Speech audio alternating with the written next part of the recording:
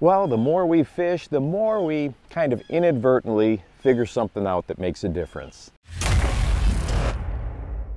Well, most of the time, we need to get bass to react. In other words, they are not just in a natural feeding mood and just aggressive and chasing stuff all over the lake. Boy, I wish they were.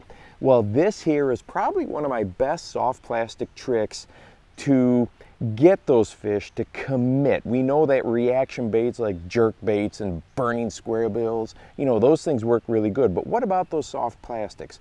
Well, one of the things that I have discovered is when using soft plastics, and either when they're on the sink, like a dead sticking type of a method, or when they're just sitting there on the bottom, is to pop that lure. And before you think, well, yeah, I popped that lure, it's important to pop the lure on a slack line. In other words, have quite a bit of slack, have some bow out there, some slack line on the water, and then pop it. And what that does is causes the lure to twitch a tiny bit. If you have pop the lure on too much of a taut line, okay, or not enough slack line, that lure is going to move a whole bunch and often scare the fish, especially in a soft plastic situation where they're coming up to look at it and then boom, they bolt because something, you know, twitches right in their face. But if you have that subtle twitch, if you pop it on a slack line, it just really has that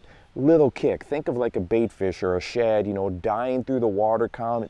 Just the tiniest kick to try to fight to stay alive, to stay up where they want to be, up in that water column. It works really, really well. And hey, if you want to fish a lure that is very simple and we don't want to overthink it, go ahead and check this video out right here and make sure that you go out and encourage someone today. You never know how you might just change their life. For the Bass Fishing Life, I'm your host, Steve Rogers.